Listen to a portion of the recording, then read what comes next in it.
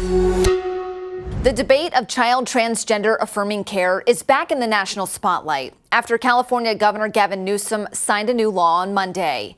California's Assembly Bill 1955 bans public school employees and contractors from disclosing a student's gender identity or sexual orientation to their parents or guardians. The law stirred up widespread backlash from challengers on social media, with some parents saying the law violates parental rights and that parents, not the schools, have the ultimate responsibility to protect their children.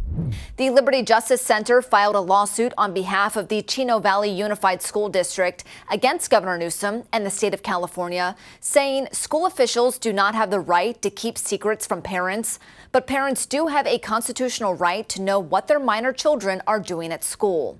Parents are the legal guardians of their children, not Governor Newsom, Attorney General Bonta, or Superintendent Thurman.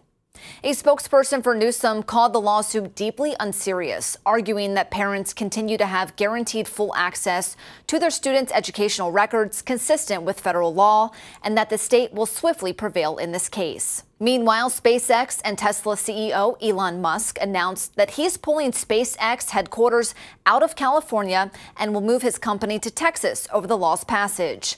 Proponents of the law say the bill will allow LGBTQ children to feel safe at school and allow them to decide when to announce their sexual identity to parents who may not provide a welcoming home.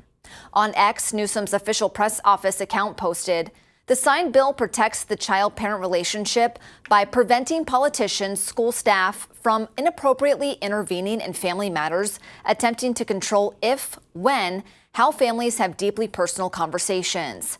The Supreme Court is set to hear a case regarding a Tennessee law that bans hormone therapy and puberty blockers for minor children. Proponents argue Tennessee's Senate Bill 1 violates the 14th Amendment under the U.S. Constitution because it discriminates based on sex.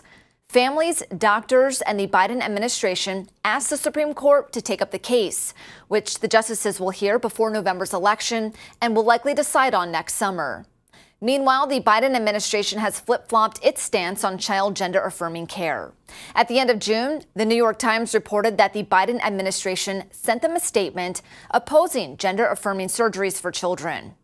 Former President Donald Trump has called on Congress to pass a federal law banning all child gender-affirming care, calling it child sexual mutilation. For Straight Arrow News, I'm Lauren Taylor. For more unbiased straight facts, download the Straight Arrow News app.